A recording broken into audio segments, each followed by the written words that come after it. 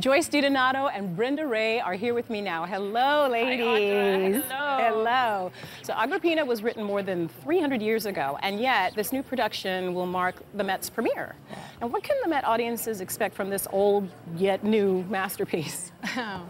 A little cat fighting, just a little. A lot of humor, some dancing. A little bit of black humor. Ooh, I do think we flirt a little bit with the line of camp, and also goes quite dark.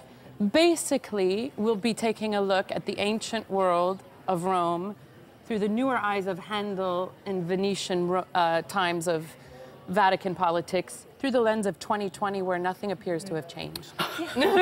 Not a thing, 300 years later. Not a thing. Still haven't learned those lessons. Come so far. Yeah. So Joyce, Agrippina seems like such a rich role. And spoiler alert, here's your tomb. You have to show that. So what can you tell me about who this woman is and what's it like to portray her? Well, it's incredible. I mean, she was a very powerful Roman empress at the time. She got her face on the coin at the time. So she was a ruthless, powerful, savvy political player. Yeah. And it's amazing to play her this time. She was a combination of Mommy Dearest and Julia Louis-Dreyfus from Veep. You know, Yes. she's tireless, fearless, very amoral, take no prisoners, Must be throw so much whoever fun. needs to be thrown under the bus.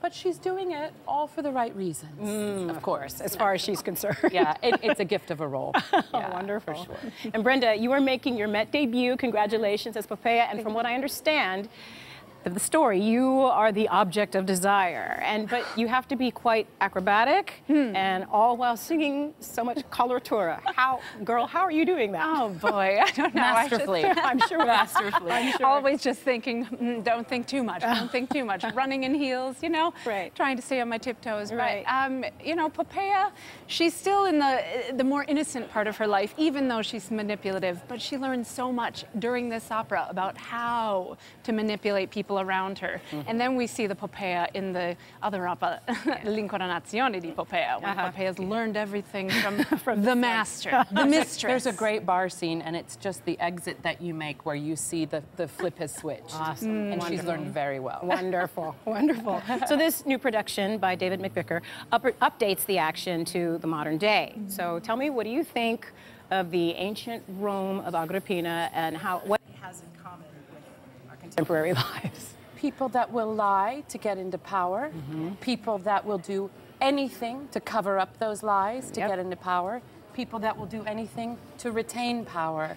So, you know, if only it was relevant. Yeah, interesting. Yeah, if only. And it's also, you see bad people doing bad things, Right. and you see the worst of humanity coming out through charm and beautiful costumes and slick looks. You know, everything looks good on the surface, Right. but, you know. And the beautiful thing is, this is where we all end up. Yes. Joyce and Brenda, we're so looking forward to Agrippina, and thank you so much for speaking with us today. Good luck, Kansas City Chiefs, tomorrow. Super Bowl. Thanks, Thank you. Thank you.